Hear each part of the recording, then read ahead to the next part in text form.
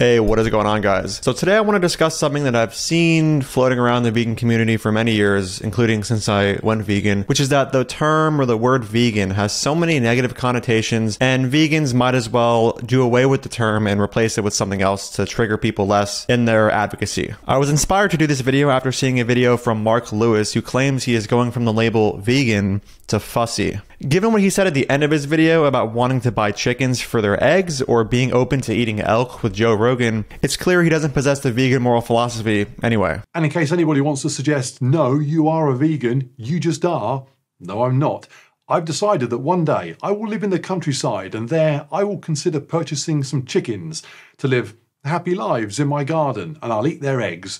Also, should I find myself invited on the Joe Rogan podcast and offered some elk steak, I'd find it hard to say no. I'm not entirely sure what it would do to my digestive system after this long, but I'll take that gamble. I do want to discuss the idea that actual ethical vegans would be better off dropping the whole vegan term anyway. Now, first off, I've never seen any real-world data on the way in which people respond to the word vegan over alternative words when facing vegan advocacy. If only we had a randomized trial where multiple groups went through some amount of time of vegan advocacy, and all but one group was introduced to the idea of veganism with words other than the word vegan or veganism, for example, sentientism and sentientist, then we could assess the palatability of the message or degree to which people agree to switch to the vegan lifestyle depending on the word used to describe it. Since, as far as I know, we don't have any kind of research like this or anything close to it, we're going to pull a carnivore today and rely on our personal experiences. And feel free to share your personal experience or journey with the word vegan in the comments. From my personal experience, and I'm sure many of you could agree, when somebody hears that you're opposed to the commodification and use of animals, and you represent this part of you by saying you're vegan, close to 99% of the brain cells inside of the person you're talking to can immediately turn off. This is scientifically proven. As I always say on this channel, personal experience and unverified anecdotes are a very weak form of evidence. And therefore, I won't be using the ones we talk about today to form a firm belief in whether or not we should drop the vegan label, especially because when it comes to my personal experiences, they can run in both directions, both in favor and not in favor of using the vegan label. When I used to do vegan outreach way more often,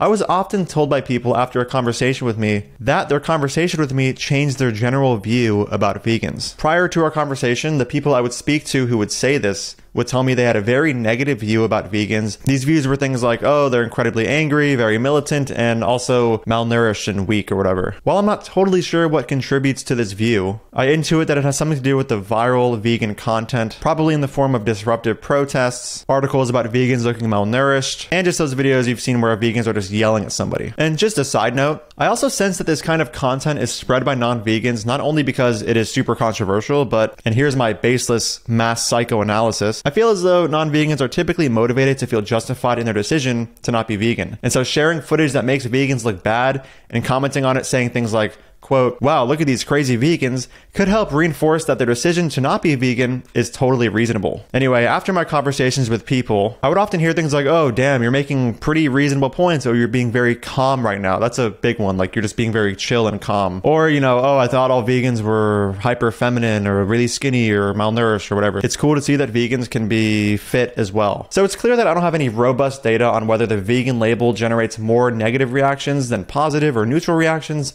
compared to other words used to describe the vegan lifestyle. But when I look at my personal experiences, it's clear that it can go both ways depending on who the vegan is using the vegan label and who is hearing it. And even if it were the case that the vegan label typically causes more negative reactions than positive reactions, I think a case could still be made that vegans using the label while looking good can do some good, and that it could help offset some of the constant negative publicity that the vegan movement faces all the time. A great example of this I think we've all seen is vegan athletes and bodybuilders using the vegan label and breaking the stereotype that all vegans are skinny and malnourished. And I'm not sure how we could go about figuring this out, but I wish there was a way to find out that people who have either rejected or fully accepted the vegan philosophy would have had a higher or lower chance of adopting the vegan philosophy had they been introduced to the vegan philosophy with a different word. When I try to answer this question for myself, it's hard to think that I would be more likely to have gone vegan if the entire concept of veganism was introduced to me without the word vegan and some other word instead. For me, and I hope most people, the actual contents of what I'm being told, like what the words mean that I'm being told, is what has the power to compel me to make certain lifestyle changes like going vegan. I could be wrong, and maybe just hearing a certain noise or word can be very offsetting for certain people, or even most people, I don't know. But yeah, I feel as though, and yeah, here comes my feelings though, if somebody is going to make the lifestyle switch to veganism because the word vegan triggers them, they probably have no genuine interest in adopting this lifestyle to begin with. It's hard to imagine somebody who genuinely possesses a mind that prefers to prevent animal rights violations who is less likely to commit to a lifestyle committed to preventing animal rights violations because the word used to describe such a lifestyle was icky in their view. Presumably,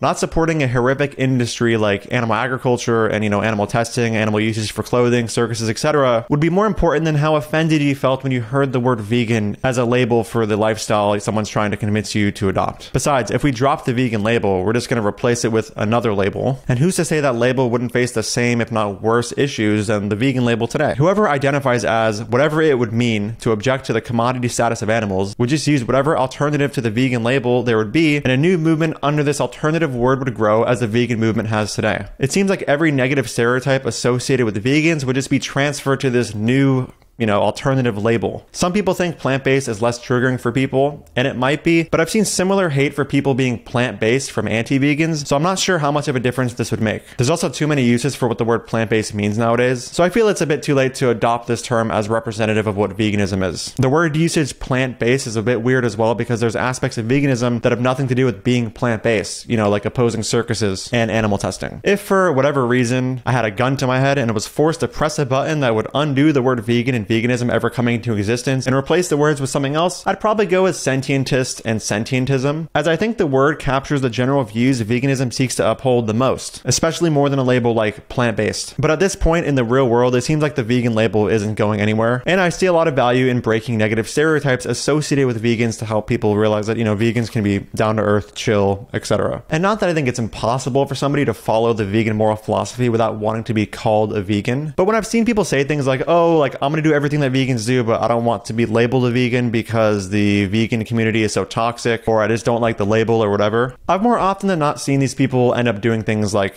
what ex-vegans do, which is start consuming animal products again. I'm actually curious, is there anybody that's subscribed to my content or subscribed to vegan content watching this video right now who does everything that vegans are supposed to do based on the vegan moral philosophy, but don't actually label themselves as a vegan? If you're one of these people, please let me know and why you do this. Just curious. And please make sure to specify if you've once identified as a vegan but no longer do, but still commit to the lifestyle, or you've never actually identified as a vegan but still nonetheless have committed to the lifestyle for a long time or whatever. I want to end this video with discussing just briefly situations where I feel that not having the vegan label could be of value. Sometimes at restaurants, saying you have an allergy will be taken more seriously than saying you are a vegan, especially if you're at a more fast food restaurant where they just don't take these things as seriously as, say, like more higher up restaurants. Also, if you're aware that there's going to be somebody at some family or social gathering that doesn't know you're vegan, but you're given reason to believe that the entirety of their brain turns off when they find out that somebody is vegan, and you personally at the time just don't feel like dealing with the stress of being around that kind of person when they find out you're vegan, I think saying you have allergies or something rather than saying you're vegan could be of some short-term psychological benefit. I've done this, I believe, once, but generally I don't because I welcome conversations from anti-vegans and it helps give me some material for future satirical videos I make about anti-vegans. Anyway guys, that's the end of the video. This is one of my videos where, because there's not a lot of data on the topic, I would appreciate people just giving their input in the comments, letting me know what you think about what I've said, your experiences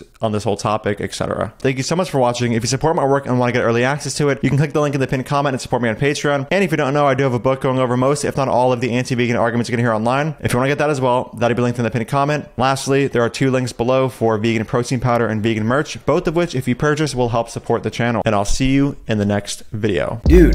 Fuck off, I don't want anything to do with you. Don't ever speak to me again. You're a fucking piece of shit. Even vegans don't get your weird, stupid wannabe sense of irony here. Who is your audience?